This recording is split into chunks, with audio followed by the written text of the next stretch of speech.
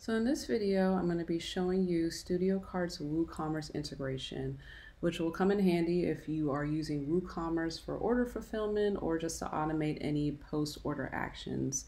So you can use this if you'd like to retain all of that functionality, but check out using the Studiocart process and checkout forms. So I'm looking at a product within Studiocart right now, which is where we'll set up the integration. And I'm looking at the product settings, so all you have to do is just go to integrations, click add new, and select WooCommerce. It will show up as an option for you if you have the WooCommerce plugin already activated. So once I have selected WooCommerce as a service, I can now start searching for products to add to the orders that Studiocart will create in WooCommerce.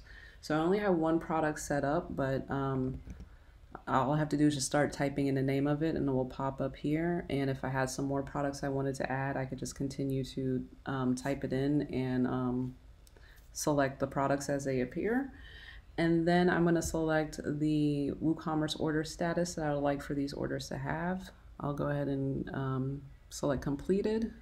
So that way I get all of the order complete notification emails. Those will get triggered. And then once I'm done setting that up, all I have to do is just click update and it will save that integration for you. And then on the Studiocart checkout page, all I have to do now is just fill out the order form just like I normally would. I'll put in my name, email address, phone number, address, all of that, and all of this information will get imported into WooCommerce, as you can see here. So I filled out that order form, I checked out, and it created an order in WooCommerce for me in addition to the order that's created in Studiocart.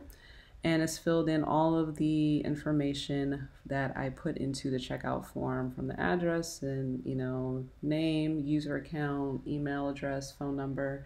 And as you can see, it added the test product that I set up in the integration. And it also tells me which Studiocart order generated this particular order in WooCommerce.